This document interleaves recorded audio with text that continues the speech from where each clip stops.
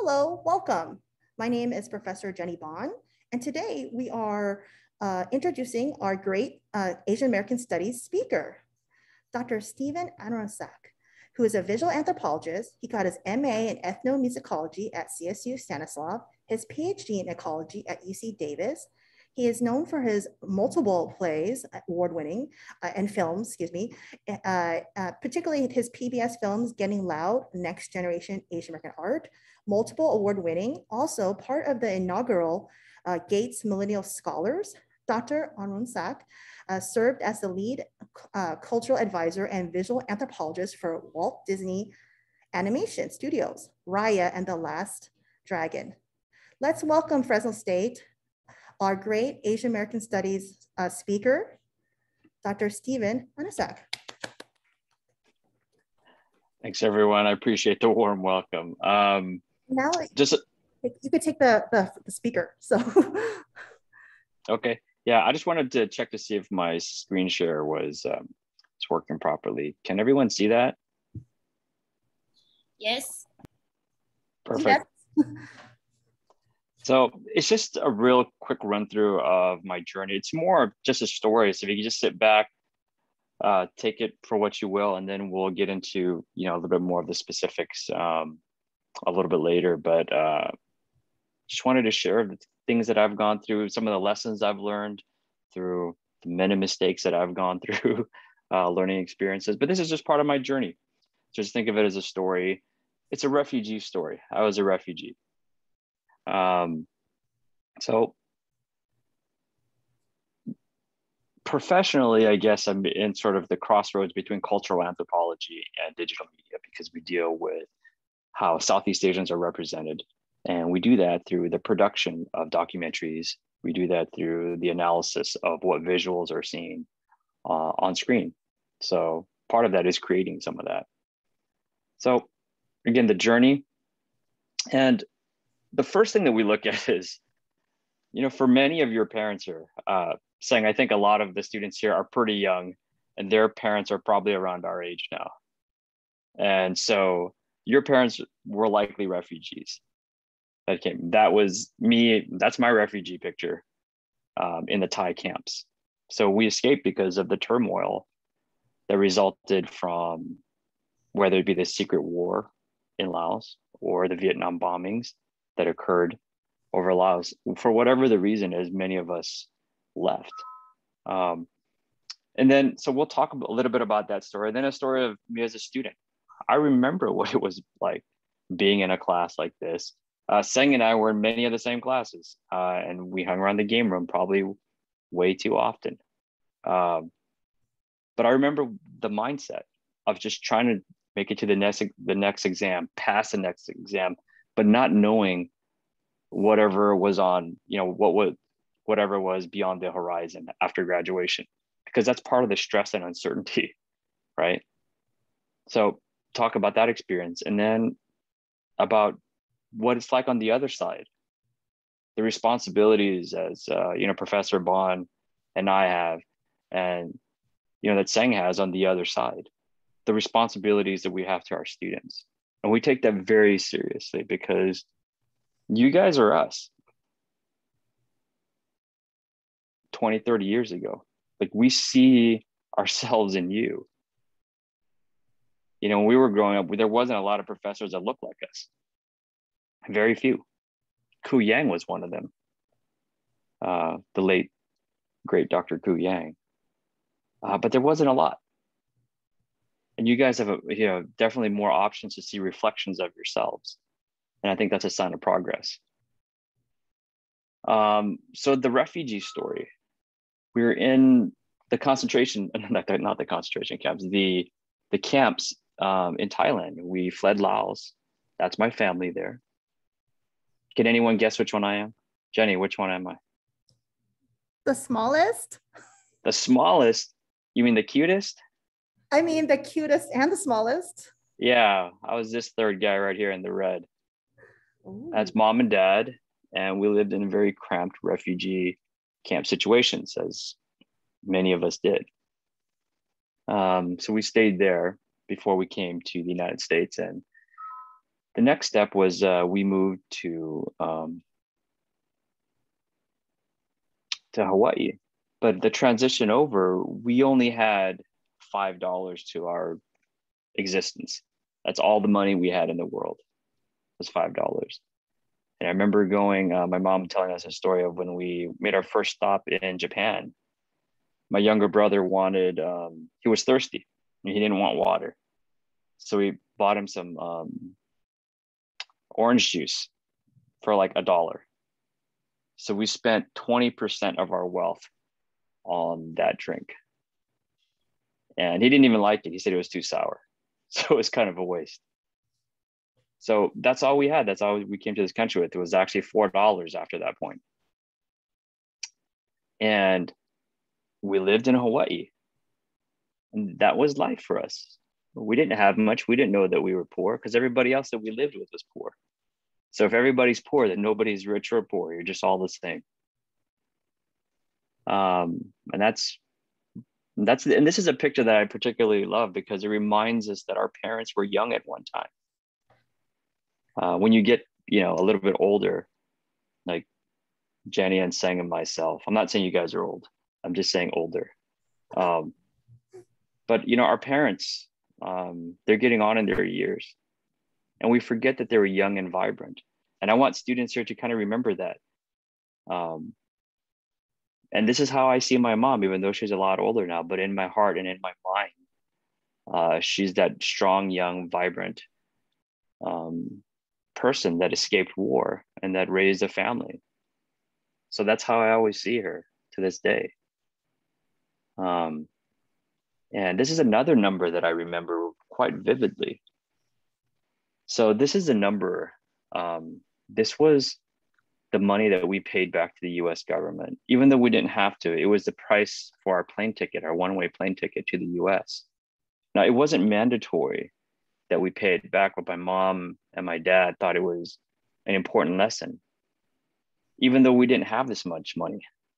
So we worked in gardens, like just little community gardens. I remember digging up potatoes, and I was wondering why we'd have to go every weekend and dig this up, and we'd give it to somebody for a little bit of money.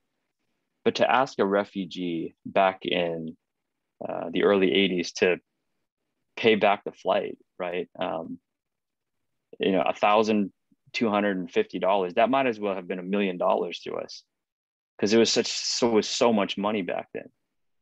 But my parents thought it was really important to pay it back, even though we didn't have to. So that taught me the lesson of being thankful and being responsible.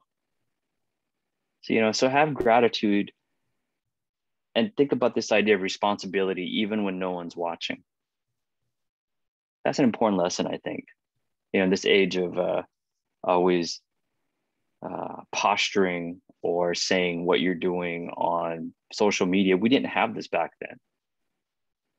So it's important that only you know, or it's important even if it's only you who knows the truth. Okay. So now, being a student, we didn't have much, but I mean, there's things that we did have. We had a loving family.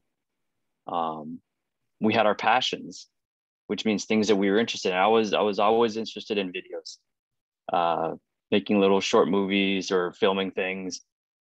So whenever I traveled, or you'd see me with a camera, especially when I was in Laos or Thailand, and we'll get to that. But being a student, what was that experience like? Well, we were poor, and we really got a sense of this looking at the neighborhoods that we kind of grew up in, and the friends that we had at school. We were kind of thinking, like I didn't know what a pantry was. Like, a lot of my friends who were white that I grew up with, I went to their homes and they always had food. And they would open up this magical box inside their kitchen, and you would see like a 7-Eleven in there. And you think to myself, oh my goodness, this is heaven. They would come home and snack like there was no tomorrow. But being poor was probably one of the greatest gifts that I had growing up, because it, you know, it made you hungry. It made you want to strive. It made you want to do something. But so what is harder than being poor immigrants to a new country? Well, it's being a poor single parent in a new country, because my dad passed away when I was really young.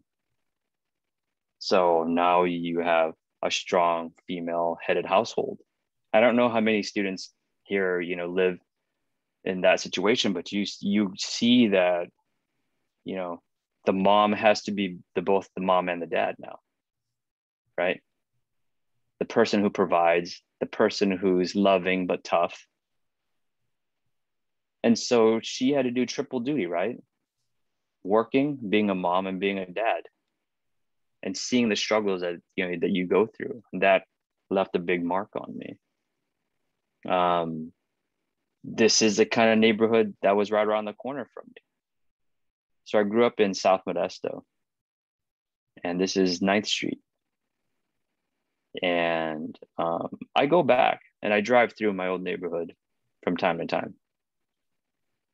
And I don't know how many of you have seen neighborhoods like this, but this is what I knew. I didn't, you know, I mean, I knew that there were nicer neighborhoods, but those weren't the neighborhoods that I saw. And so this is where I grew up.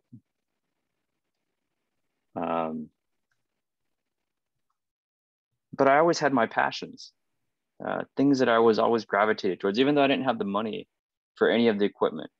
I remember when I was making videos and using, you know, there was no computers. So what I did was I took do you guys know what VHS is?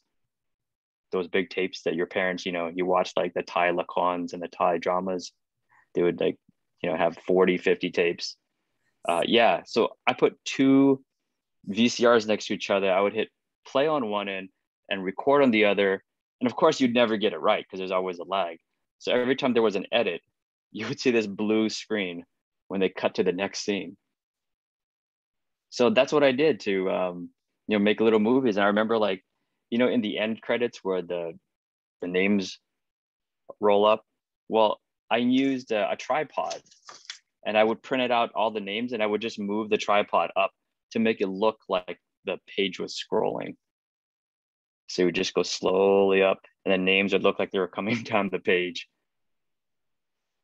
I remember doing all these things. And the first documentary that I had that got on PBS, we recorded all the narration inside a closet because we didn't have anywhere else. And you know how you guys see these stars on TV where they're like recording in these nice studios and they have like something in front of them that looks like a screen or a popper. It stops the popping sound with the hard P's, right? It's like this nice little screen that they have, circular. Well, we didn't have that. So what did we do? We took 4 chopsticks, made a square, 4 chopsticks, and we put a napkin and we taped it together. And that was our popper. And it was just so gratifying that documentary made it on PBS. And we just did like MacGyver, just kind of put things together. And so that's a lesson to kind of think about. Don't let the fact that you don't have things stop you. And that's where my field site in Laos is. It's in northern Laos in a town called Luang Prabang. Many of your parents probably know where it is.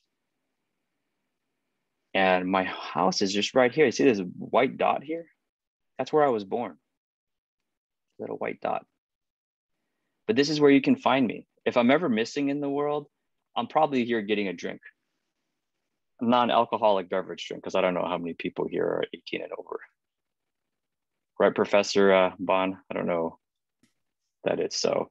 Too young. Non-alcoholic beverage. Yeah. So I'll just have a drink, and this is what I'm looking at as far as my field site goes. But I love this place. This place where I was born, and we'll revisit. Just take a mental snapshot of this because I'll come back to this. Just look at how beautiful this place is. So what are some lessons I learned? Well, in the late 1990s, before you guys were probably born, my friends and I started a magazine. It was the nation's first Lao American hybrid magazine in the country. And I was the editor. And I failed a lot because I was a young teenager starting a magazine that I didn't really understand how people work. So I would go to people and ask them, can you give me money for this magazine? What's the mistake in that? Well, it was a failure because I asked people what they could do for me. And that's the first mistake. Because instead of saying, how can we be of service to the greater community and what can we do for you? I was asking them what they could do for me. So there was some wisdom in this. And the wisdom is to provide a greater good and to say, oh, how can we be of service instead of asking others to do things for us? So there's wisdom in failure. And don't be afraid to fail, because as long as you find that wisdom, it's not a failure. So we transition now to life as a professor.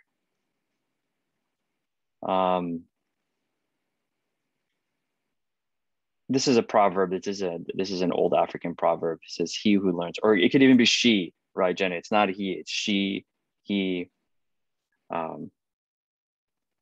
So those who learn, they teach, because you're a model. When you learn, you're teaching others that that quest is important. So being a professor, now I'm on the other side, and we feel a greater responsibility. But remember that scene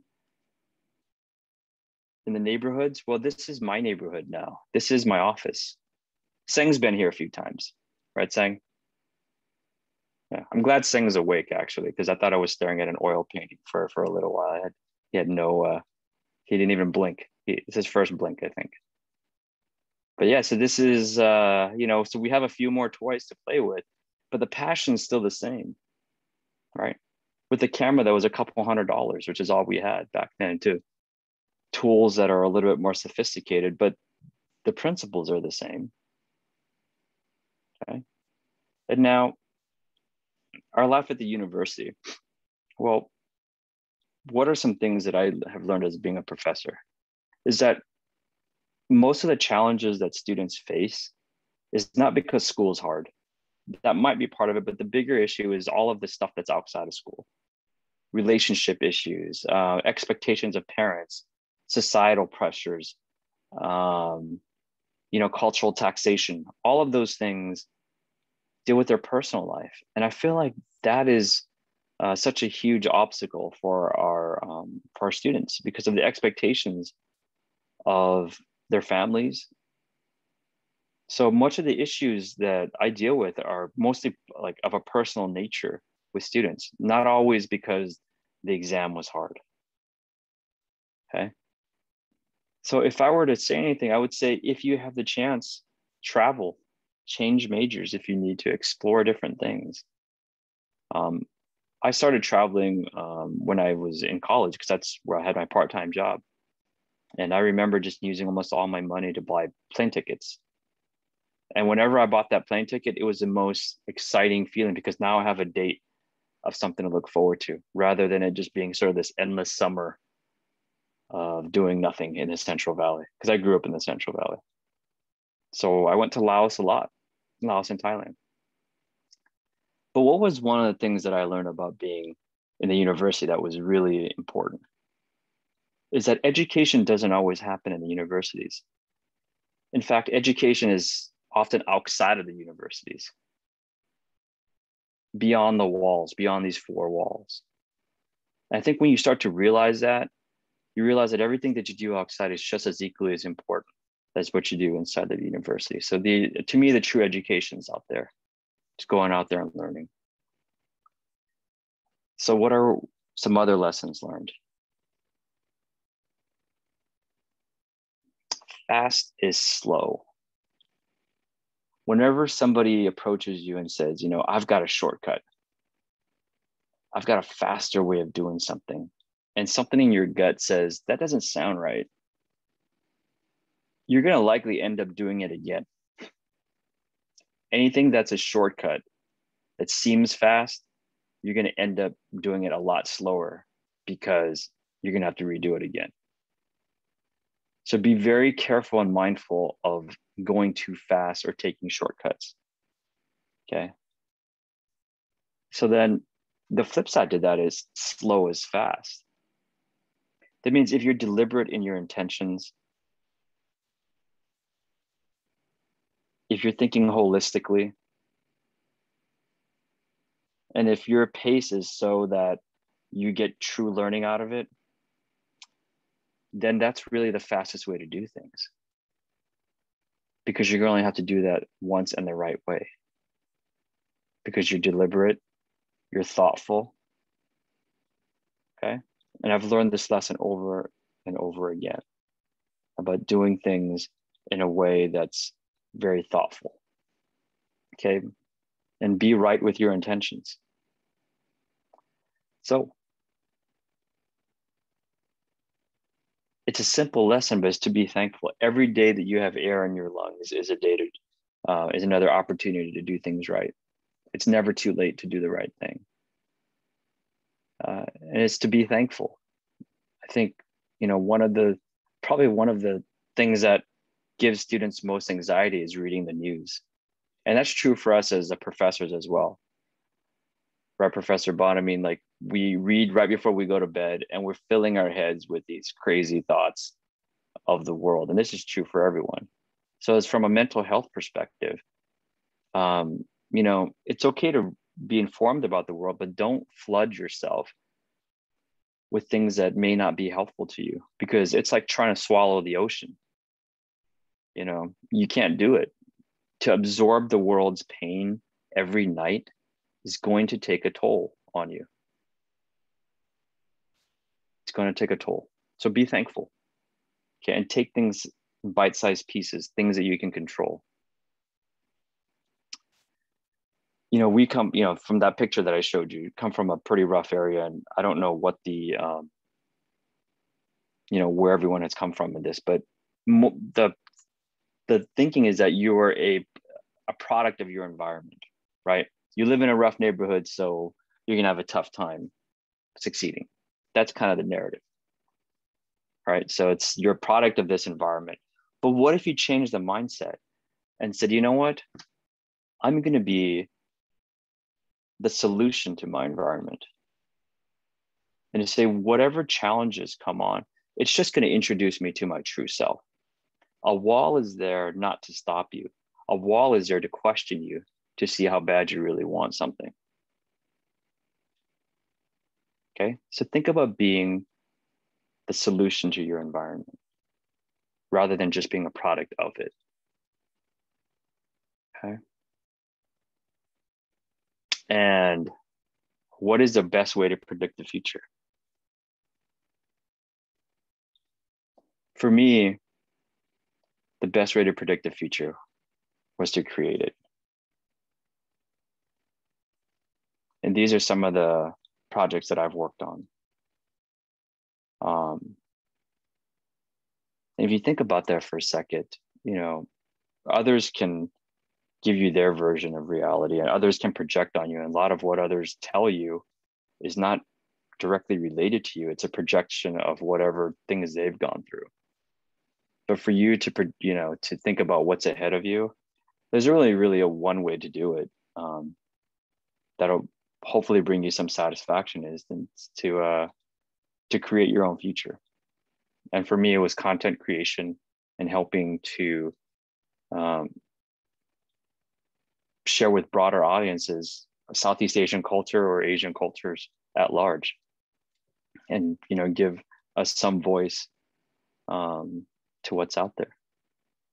So the best way to predict the future is to create it.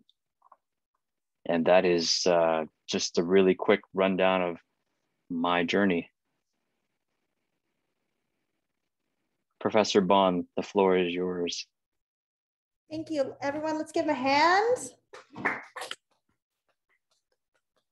What an inspiring journey you've gone so far. So Dr. Arounsack, would you like me to open the Q&A right now, or do you have any further comments? I love a discussion, so let's just get straight to the Q&A and just give your students as much time as possible. All right, students, this is the time that we've discussed. Okay, so I think it's easier if you guys just scream it out. What are your questions? And if you can't hear, I'll just repeat it. You can ask questions. Somebody, let's see. Anu, you monitor the chat. Everyone write questions in the chat, and the live students, you can ask me and then I'll just repeat your question.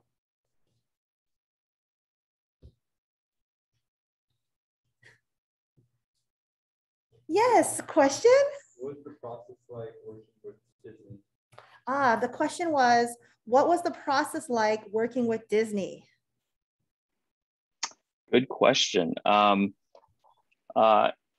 It's one of those things to where it's difficult to explain the scale of the things you're doing, right? Because, you know, when I operate, I'm usually on a phone call or on like a Zoom call, and I'm working in front of my, my laptop, and it's just like working in any other sense. But then I forget that whatever we're doing or whatever decisions we come up with is going to be enshrined in a film that's historic. Okay, and that's not something easy to wrap your mind around, because most of the projects that that we're involved in, sometimes I remember being a student just writing a paper for my professor, so 2 people are going to read it, and that's it, and then it dies in the ether of history. But now we're doing things that's going to affect how young people are going to view themselves, and I'm getting a better glimpse of that after the release of the film, right? Because we kind of hold our breath until the film is released, and now it's out in the open, out for the whole world to see. So there's a little bit of uncertainty, and tension around that until it's like this baby's released to the world, and you're kind of holding your breath, hoping that it's a positive impact, and you never know until it's out there.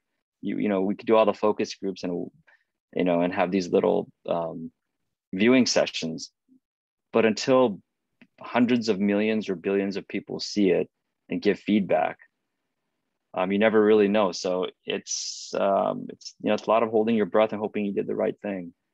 But I would say that the best experience that I had a chance to take them to Laos. Remember that picture that I showed at the beginning of my field site? That's where I took them. So if you can imagine, taking the co-directors and the visual development people to that place in the world to show them the magic of your culture, and it's beyond the textbooks. And that's what I mean about education being beyond the classroom experience. Like they would have been they had a much different experience rather than them doing research and reading a book. So, Class, any other questions? We have a question from Pim in the chat. It's not a Raya question, but I want to ask, what's your favorite project so far that you've worked on? Gosh, that's like asking, which one of my children are my favorite. Saying which one of your kids is your favorite. I would say the top 3 would be, so Raya for its reach, right? To give Southeast Asians something to be proud of, of themselves on screen, in such a storied and magical world as Disney. So the reach for Raya, next gen Asian American art was special in a way that we got a chance to look at many different types of Asians. In fact, next gen Asian American art was on national PBS, and it was actually one of the artists was filmed in Del Rey, down in your neck of the woods down there. Does anybody know where Del Rey is? Yeah. Nikiko Masumoto, Japanese American. So if we look at that, that was different in a way that we got a chance to look at art through all the different like Asian groups. We even had, we profiled Punjabis, Khmer Americans, and Japanese Americans. So that was special kind of in that kind of intersection of art. and Getting Loud would be the third one, and that was because it was revolutionary. I got a chance to film over 10 years, going back and forth to Laos and looking to see how the the Lao music and Lao film industry exploded. Because before, after 1975, there was really no private music or film industry in Laos. And I was lucky enough to meet with the young early pioneers. So imagine like going back in time and getting a chance to meet Jay-Z and Britney Spears before they were famous, and hanging out with them and having behind the scenes footage, and then following through the journey when they really hit it big and now they're like famous all over the country. And that's what that experience was like. So yeah, so those would be my top three: Next Gen Asian American Art, Getting Loud, and of course Raya. So Steve, a question that we're dying, and we always talk about how the love language for Asians is food. Can Yes. you speak about those illustrations? Because they're just so beautiful and they mean so much. Can you talk about the food in Raya? So yeah, food is a huge part of the Southeast Asian experience. You know this because anybody that says hi to you, a common way to ask that is, have you eaten? Right? First thing you do when you walk into like an Asian person's house is come eat. Even though you've eaten 10 meals that day, you have to at least have one or two bites. So yeah, food played a huge part. And there's, I hope I'm not ruining the film in anywhere. There's no spoilers here. I'm going to try to do a kind of a spoiler-free commentary. But the soups that we have, that we talk about all the different ingredients, right? Lemongrass, shrimp paste, like some of these are some ingredients, but the thing is that what makes it Southeast Asian is because it's a combination of sweet, spicy, salty, like all of these different combinations that you wouldn't think go together make that such a unique dish. So we thought of that as sort of kind of all the different groups, stronger together, unified. But that doesn't mean they're all the same. That's a different message. Doesn't mean that all cultures in Southeast Asia are the same. It just means that there's an importance and a uniqueness of when they come together. The other thing that we put into the film were fruits. If you took a closer look, there was a lot of fruits, durians in there, rambutan, mangosteen, mangoes. So yeah, it could be no other place in Southeast Asia. And Steve, can you look at the chat? There's several questions for you there. Ms. Nude, you can read them, or the actual people who wrote the chat, you can speak it, or you can just read it. Sure. Yeah, I'm gonna. You guys are putting my reading skills to the test here. Let's go back to the first one. I'll try to make it take them in the order that it was received, kind of like working the phone lines. Richard Chang, right, wrote, any new or potential projects in the near future? Richard, the answer is I can't talk about it. But I'll just say you should keep your eyes open, and let's just strike a hopeful tone. That's all I can say. Adalberto says, what was your favorite part about creating Raya? I think is working with a world-class team. Many of the people that we worked at, a couple of them had Oscars already. So our director, Don Hall, he was the director of Big Hero 6. If you guys remember that movie. So it was just working with the creative people. And, when we consulted and we gave feedback on certain things, it was just the fact that they were able to create it with such exquisite beauty. And there was really no limits to what they could do. It was really amazing. Other than like a time limit where we had to make a decision, right? Because that the movie had to come out. So yeah, that was it's just like giving a drop of inspiration to them, and they created this whole world around it. That was kind of amazing. And then I think Hannah's next, right? Hannah says, how did Disney approach you about working on Raya? So this is one of the important lessons.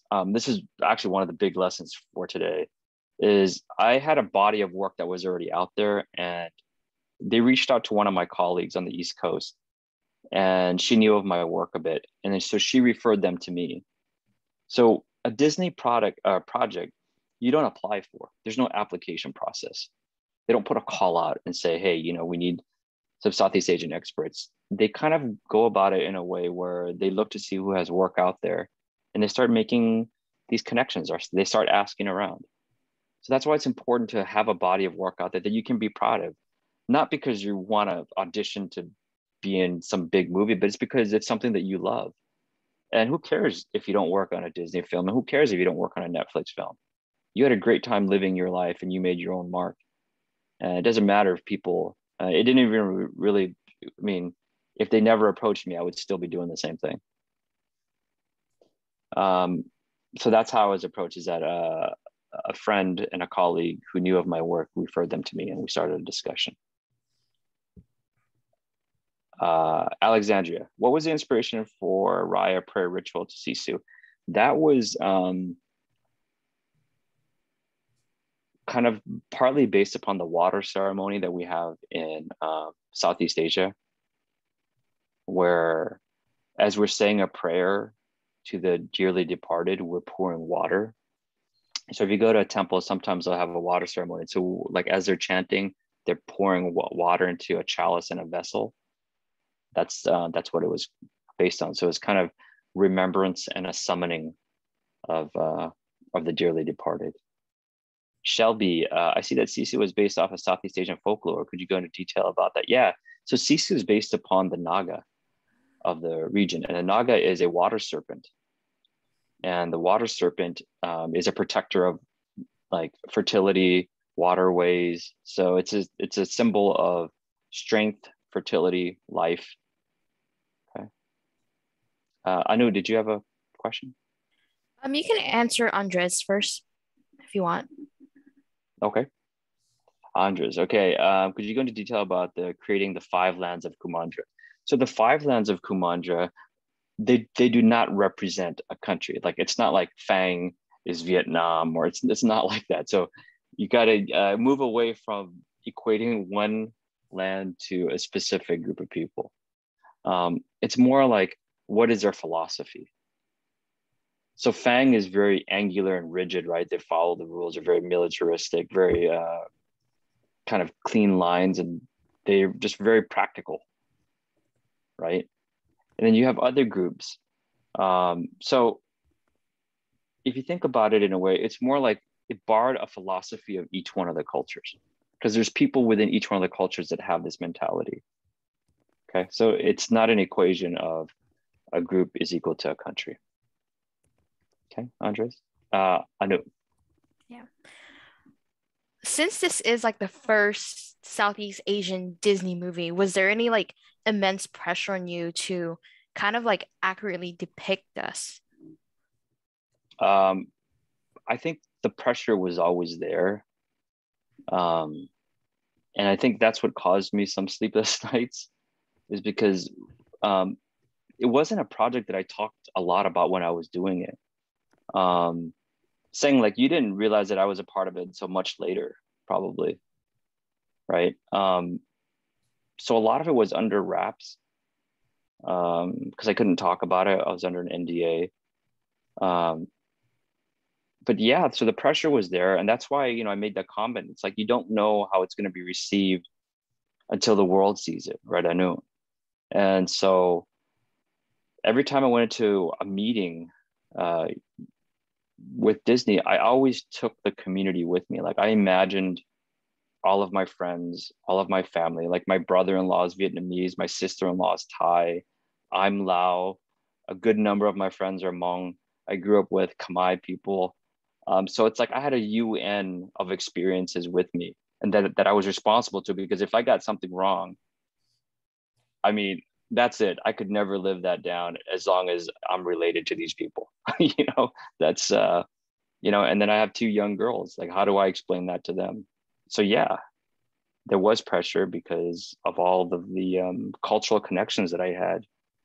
So yeah, I just imagined them all and you all being with me in that room, and making sure that, while I was speaking to the producer or the creative people, that I always saw you guys behind us. And, I don't know if I got everything right, but I know that I worked really hard on it. And I just hope that some good can come from it, even if it wasn't perfect.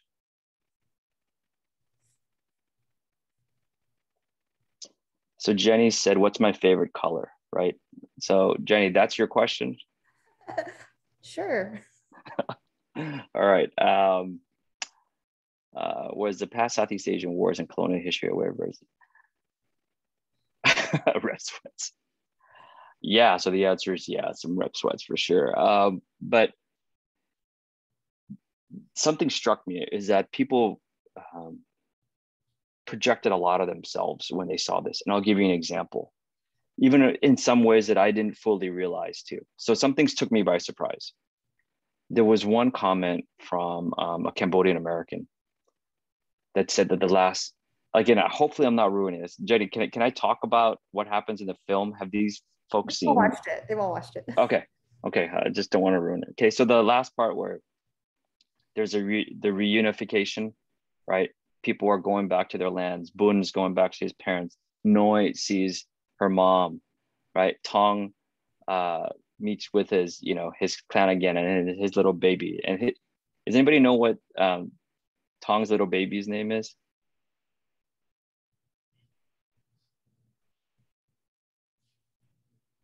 Do you guys know? Oh, they don't know. Oh, that would be a great extra credit question. And there's a hint in the credits. Well, I'll tell you anyways. His name is Tongler. Tongler. Yeah, it was never mentioned in the film, but if you look at like the babies' names at the end of the credits, it's in there. Anyways, that scene of reunification to this Cambodian American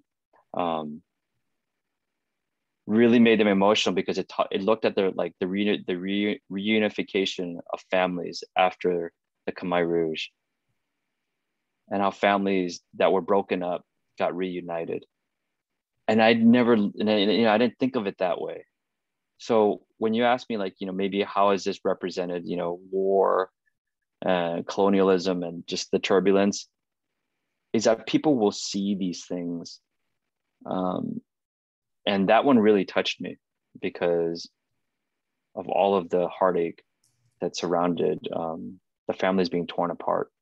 And the reunification was a really important way to heal, I think. Right? Because without that scene, it's kind of, people are left wondering. Okay, so that was kind of a special thing. Alexandria, this is question number 2 from Alexandria, right? So does she get like twice the amount of extra credit points?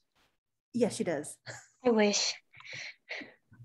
What was the inspiration for the large temples and buildings in the Five Lands? So they were from all over the different regions. So we had some specific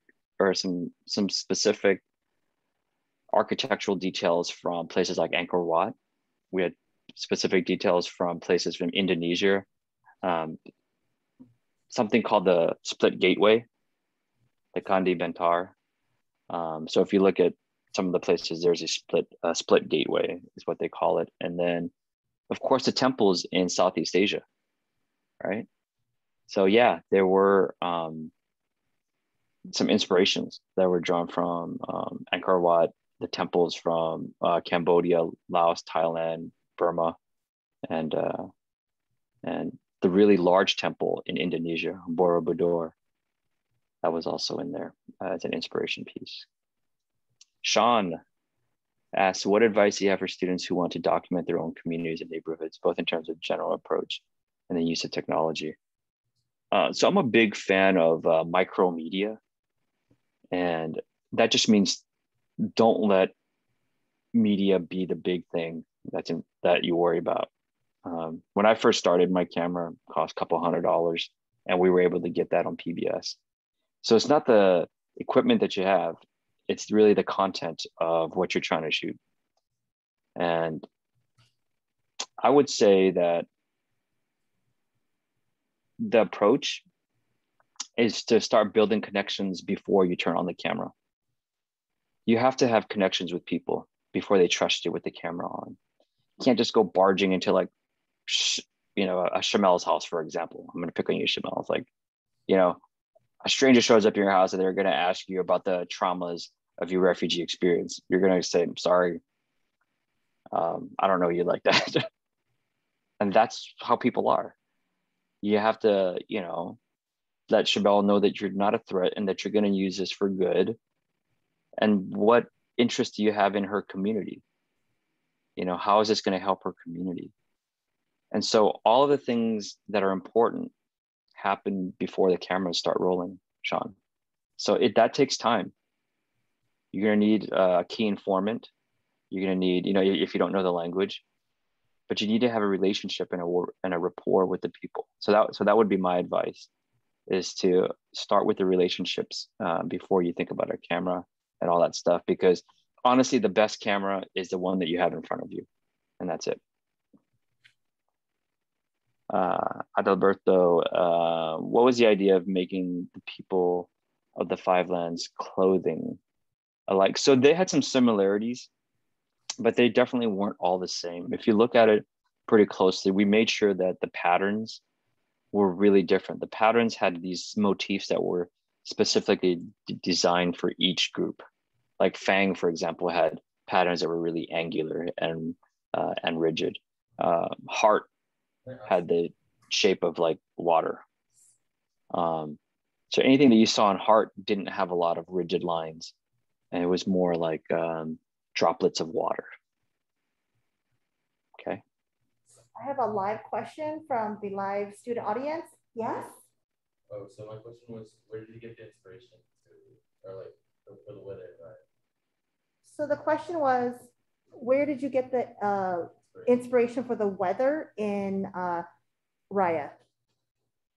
Oh, the weather. So, you know, many of the visual development artists traveled throughout Southeast Asia. They went to Indonesia, specifically Bali, Cambodia, Laos. So they knew that the weather was humid. So they were inspired by the fact that water takes many different forms. It can be clouds, it can be rain, it can be mist. Obviously, it can be waterways, it can be waterfalls.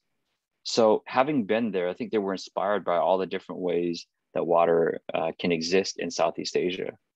So that's probably, you know, my read on it, is that they were there and that they saw it in all its different forms. Thank you. Any other live questions? Another live question. No, I was gonna ask, did you talk about the clothes? What? The clothes? Oh, yes. Another question was on the clothes. Was there any inspiration from any particular, or was it a hodgepodge of Southeast Asia? The clothes were very distinctive for the different lands. Right. So if you know much about the clothing there, there's going to be certain clothing styles from mainland Southeast Asia versus like island Southeast Asia, right? Island Southeast Asia would be like Indonesia, Malaysia, and the Philippines. So for mainland Southeast Asia, we wanted to make sure that we had silk and something called the sabai top, which covers the chest of men and women. And then we had sarongs in there, and we made sure that for particularly the island groups, is that there's a special type of clothing or a textile called batik, which uses like wax and dye. So the waxes kind of resist the dye, right? So they make their patterns with like beeswax. And then once they put the dye on, the dye doesn't stick on those parts. So it creates patterns around it. So there's batik, there's silk, there's sabai tops, there's things that are like the specialized pants that looks like MC Hammer pants. That's like one big wrap, and that's seen in places like Cambodia, Laos, Thailand. So yeah, so we made sure that we had a textile expert who was, she runs USC's, I think it's the Asian American Art Museum down there for USC. So in all of these different specialties, we had cultural experts that really helped us understand it to really minute and fine detail. So another question live, Steve, is the question of, you know, as an anthropologist, you're very sensitive to Southeast Asian culture. Were there things that Disney wanted you to do, such as little shoes or something, or sandals with items from the culture that are as a no-no? What were the cultural no-nos as an expert, as an anthropologist, as so they don't offend, that could have been, for instance, some Asians, they don't like it when you touch their head or something, for whatever reason. Can you talk about the cultural no-nos and yes, yeses that you were involved in? Sure. How much time do you have? Do you have like another 10 hours to talk about that? Because that's probably how long that discussion will take. But I'll just 10 more hours. I'm seeing them. They want to be here. So I'll just say, I'll go over maybe like the top 2 or 3. A huge one is head elevation. We made sure that when you have an older person in the room, or somebody or something that's majestic, like Sisu, right? The head elevation and eye line would always be respected. So for example, if you had Namari's mom, there was a lot of scenes at the beginning before we changed it where Namari would stand over her mom as she's talking to her. And in Southeast Asian culture, you don't do that. Like if your mom is sitting down, you don't lean over her and start to tell her how unhappy you are with the way things are going, right? You do not leer over somebody like that. So we had to change that. We had to kind of take that into account. So that was one. So we changed a lot of those scenes. Another scene was where at the beginning where Raya comes out and when all the clans are invited, right? They stand in front of her and Chief Benja is, saying, hey, welcome to Kamandra, blah, blah, blah, and all this stuff. In the earlier versions, Raya was up there with him, speaking from a position that was really high above all these older chiefs of the village. And we thought that was inappropriate. So we cut a lot of those scenes out. So the only really scene that you see her is like walking down and getting Namari's hand, right? But she's much lower than everyone else. So that was, so head elevation's one. The other big no-no is feet. Like you don't use your feet to grab anything. You don't use your feet to have the bottoms of your feet point towards anyone, right? It's because their feet are considered like the dirtiest part of the body. There was one scene, I don't know if you remember, Jenny, where Raya and Sisu were captured and they were tied up. And this is the first time they met Tong. Like, right? So, right, they were on a boat and then Sisu runs up to the gate and then they get captured.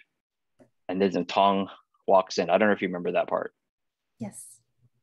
So there's a part where she has to get her sword, right? Her sword is like laying far away. The original version of that scene has her feet kicking the sword and like bringing it towards her. And the foot would have touched a sacred kris, which was like the Indonesian wavy blade, which you're not supposed to do with your feet. And it had the image of the naga on it, which feet aren't supposed to go towards. So that was a huge no-no. And we had to redo that scene to where now it's just further away and they're not using their feet to touch it. So head elevation's big, feet were huge, making sure that all the feet gestures were respectful. So that's just a small glimpse as to the no-nos and things that we had to ask to get changed. Thank you.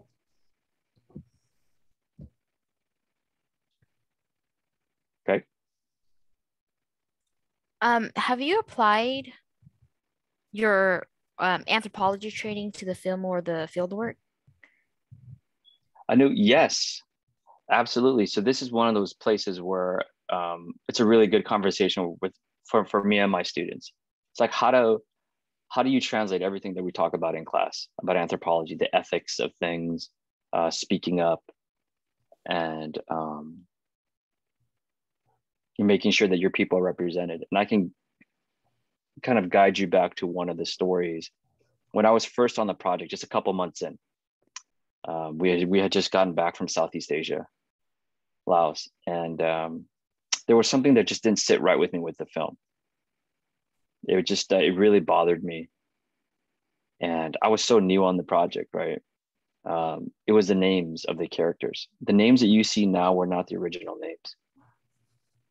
And I wrote my strongest note up to that point. And I remember really being hesitant to send it, because if I came down this strongly on something that was almost close to being done, right? Because you have to get the names on, because then it goes into the script, right? And it just like rolls, like you need names for these characters. And I remember I sent that note on my birthday, and I told myself, you know what? If I get fired and let go from this project for speaking my piece, then I'm okay with it. Like I was ready to be let go a few months in. I sent it on my birthday, and it's like, okay, good job. That's your birthday gift, being fired on your first Disney project. Good job.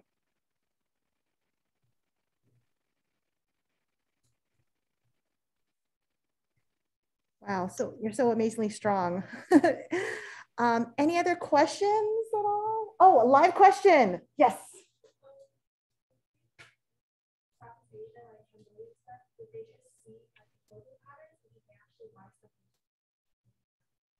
So the question is, when the Southeast Asian Trust was in Cambodia, you saw the clothing patterns, did you just see them or did you buy them and bring them home?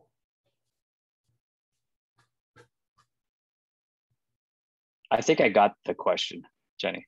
Oh, okay. Yeah, so you don't have to repeat it. I think the question was, when you went to Cambodia, did you just kind of look at the materials or did you bring them home, right? Yes. I mean, basically, was that the question? Yes. Okay, so the answer to that was, we have a textile expert here. So we had many of all these textiles already here in the United States at the USC Asian American Museum. So we already have live samples with us here. So they went there to get sort of the feel of life there, but we had many of the authentic samples already here that we could draw inspiration from.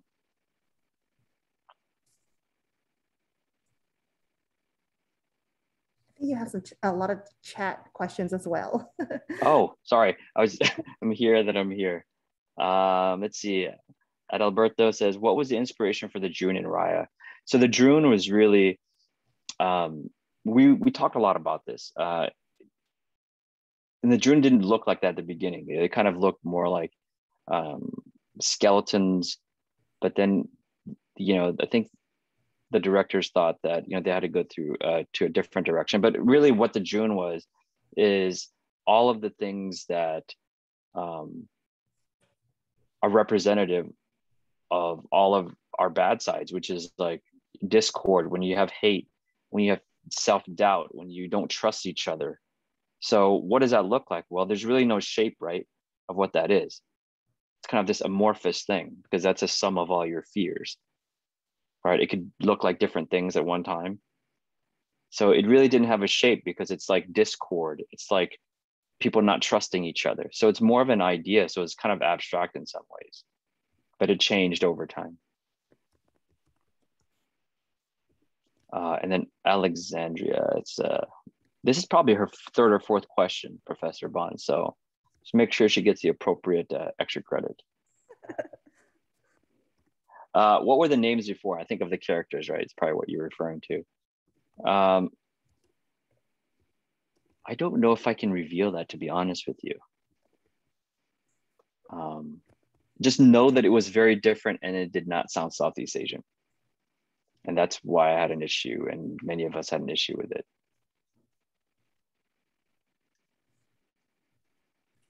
Was there an inspiration for the name Raya, or like from a person or folklore or something like that? Sure, that's a great question. So Raya, it wasn't any one person. We went through so many names for Raya. As you can imagine, that is your title, feature, introduction to the world, right? So you better get it right. So Raya came from sort of, what's a name that is important in the region and that has significant meaning to like both parts of the world. So there was a name that was brought up, and it was, a name that had significance in Malaysia and a name that had significance in Thai. So it kind of means like celebration. And we thought that, you know, so it has to meet a whole bunch of criteria. So like whenever you choose a name for Disney, it's not simple. It was like, it has to, first of all, not be taken. We have to run it through copyright, making sure that it doesn't violate in any like big way. You know, it's not a swear or a cuss word somewhere, right? It has to be relatively, you know, something that folks can say, right? And that's a debatable quality, but it has to go through all of these things, and it has to kind of work in the movie. So it's not as easy as just coming up with something that somebody's come up with. So it was not a simple process. Some of the other variations I think I can share for Raya was like Kaya, but it didn't quite roll off the same way. We didn't know what that meant. We didn't just want to have something that didn't mean anything, especially as, you know, if it's the name of the main character. So that's a little bit of trivia for you. So am I just going down the list, Jenny, or do you have another question live? Any live questions? Yes. Did you get that question? The question was, which fighting style did Raya use on what country? Right. Good question. So there's martial arts played a huge role. And we wanted to make sure that the fighting styles kind of matched the personalities of the people that were using it, right? So for example, it's basically Namari and Raya, okay? So for Raya, she was based into the Filipino martial arts of Arnis and Kalis, where you're using like the double rattan eskrima sticks, right? So that was her fighting style. Namari, on the other hand, was more hand-to-hand combat, right? So now you have like Muay Thai. We're using all of your limbs and you're very physical. And if you guys go back to those fighting scenes, when was the last time you saw a Disney movie where somebody got hit with a closed fist? And those fightings, right? And the fighting scenes were pretty intense. Remember the last scene with all those blades? Like my kids were like, I had to kind of grab them a little bit closer because they didn't realize it was going to be that intense of a fighting scene. So, oh, another bit of trivia for you that is not well known is that Namari, the way that she is, right, kind of like dark and not trusting the world. Sharmel, you remember this? The original version of Raya was actually Namari. Very dark, not really likable. So she had to sort of be changed. So like Namari was the first version of Raya. And that's worth the price of admission, Professor Bond.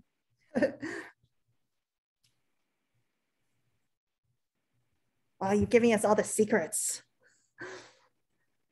So also, Steve, you know, I noticed that controversially, but I believe it's a really great thing you all did. But I noticed that the Southeast Asians, their skin had different, you know, the huge issue in the Asian American community is colorism, particularly, you know, lighter skinned Asians are more valued, quote unquote, even within families. But I noticed that your main characters were, one could say, dark skinned. Now, was that an intentional choice? Because it was very, you know, in your Southeast Asia, that can be controversial, right? Yes. So the answer is a resounding yes. It was intentional. We had a lot of discussion around this about colorism, and we were very, very, very sensitive to it. And we made sure that, you know, the skin tones had a wide spectrum, and that not all of the people in power were light skinned. Not all the good people were light skinned. Not all the bad people were dark skinned. Like, yes, it was very intentional. And if you look at the crowd, we made sure there was almost a 50-50 mixture of males to females. Like we had people look at that kind of stuff to make sure that we got that. So yes, it was very intentional. That's so positive, that the effect that you created. I mean, just a subliminal effect. That's wonderful. Bravo. So we have our class is over in 6 minutes at 3:15. So I want to give my live because they're leaving. So in 6 minutes, do you have any last minute questions?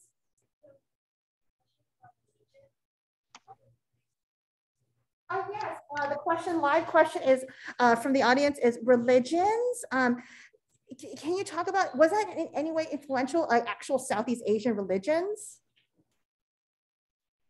So we kind of had to tread carefully here because of the major religions in the region, right? So you have Theravada Buddhism, you have Hinduism in many of the mainland, many of the islands, right?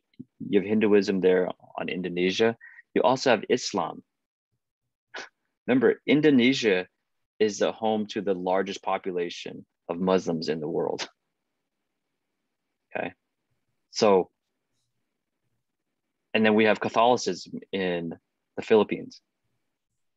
So you're thinking, whoa, which do you go from and which do you choose? So we were really careful about that. I think there were some things that we wanted to root the audience in, and that was the spiritual nature of the region. And I'll give you an example. Things like animism, things like spirit worship. If you look at the very first scene of Raya, do you guys, anybody remember what the very first shot was? Very first scene, first thing you see. Puppetry plays? What was it? She's riding in the desert? Someone's from the audience said that. It was right before the desert. The puppetry? No, so that was kind of like the prologue. But there's a very first scene. Was it in the cave? Where Nope. No? That was when she ran already, right? She was running and then jumps in on the rooftops. The very first thing you see in the movie, very first shot. Okay. Wasn't it a dragon? No. Someone in the audience said when they're talking about Kumandra. So the very first thing you see is a spirit house.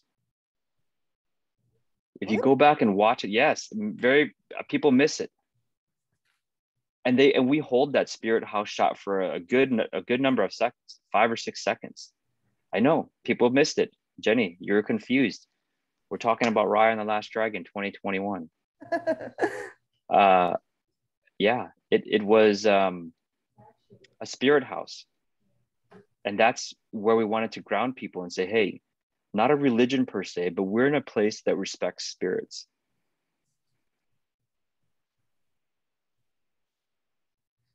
That is mind-blowing. Wow. So class, we have 3 more minutes left. This is your last opportunity. Take this opportunity. We have 3 minutes left for the live audience. Yes. How many times did you watch Raya? That's a great question. Did you get that question? Yeah, I got it. And I don't want to answer it. No, I'm just kidding. A lot. I think by the time the movie came out, I saw obviously multiple iterations, but since the movie's been out, we have it on Disney Plus. People come over, my kids watch it. Whenever I go to a friend's house, they want the inside commentary, things like that. And I don't mind talking about it because I think it's just a wonderful conversation piece. It's like this olive branch that you can bring to people and say, let's start a conversation. May not be perfect, but it's progress.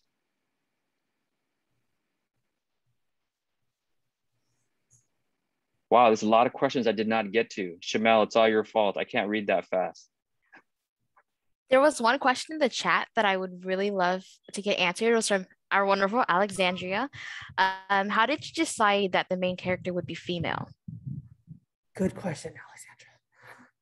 Oh gosh, that was not a decision that I had any part in. I think it was already part of the story when I got on board. And I think it was important that we had a female co-writer, Adele Lim. You guys know who Adele Lim is, right? She's the co-writer of Crazy Rich Asians.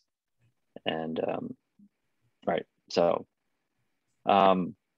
See, Andres, the Spirit House thing was real. See, I didn't make that up. I swear none of this is made up. It's true.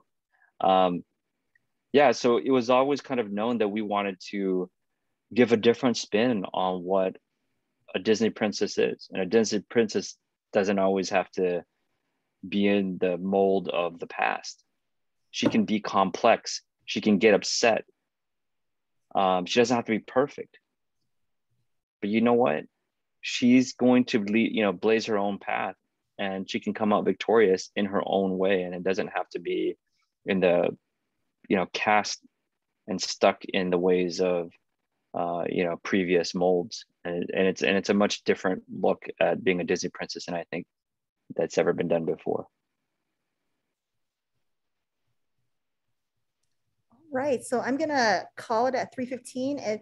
If Dr. Steve Arounsack wants to stay around for any extra questions, but for my live class, thank you so much for coming. Let's give him a hand, everyone.